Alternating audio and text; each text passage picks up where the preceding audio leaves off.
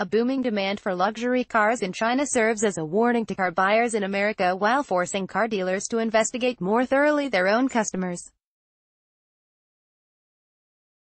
A 54-year-old Houston area man has been sentenced to 7 years and 1 month in federal prison after pleading guilty to a fraudulent shipping container scheme.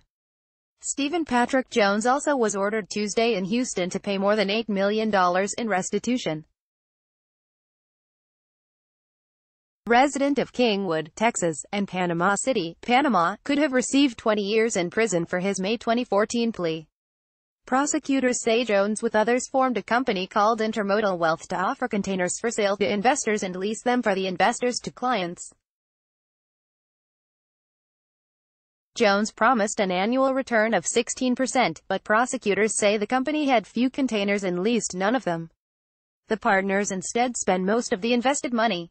2 other men pleaded guilty to charges and were imprisoned.